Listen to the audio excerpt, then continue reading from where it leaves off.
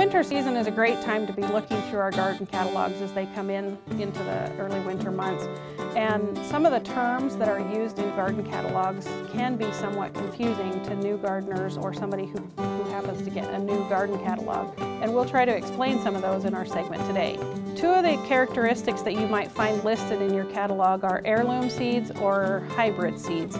Heirloom seeds are ones that we tend to think of as seeds that have been used by gardeners for generations or back into the history of time, but they are technically considered seeds that are not used in production agriculture. And hybrid seeds are seeds that are a cross between different varieties of seeds in order to get specific characteristics out of the next generation of seed. But the first generation, or F1 hybrids, tend to be sterile seeds, and so if you're planting an F1 hybrid, you won't be able to collect the seed from that and expect to be able to plant it because it will probably be a sterile seed. You may find organic and inorganic seed listed, and all of those have different characteristics to them based on the National Organic Program. And that is a program where seeds or other things are certified as produced under organic conditions, where only organic fertilizers and pest control measures are used. Non-organic certified seeds could potentially be produced under those conditions. They're just not certified under the program. So organic seeds in a catalog that comes from the United States and sold in the United States would indicate that that seed is produced under certified organic production methods.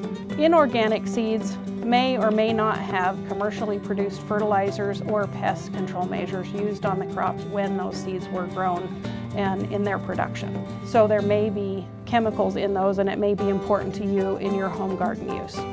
One of the methods of treating seeds that can be organic or inorganic is pelletized or treated seed that has a fungicide coating on it that would prevent fungal organisms from attacking that germinating seed in the soil.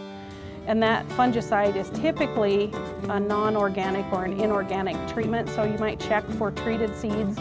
But if organic production is important to you, you may want to ensure that you get soil-borne pathogen treated seeds for the garden, but that are treated in an organic way.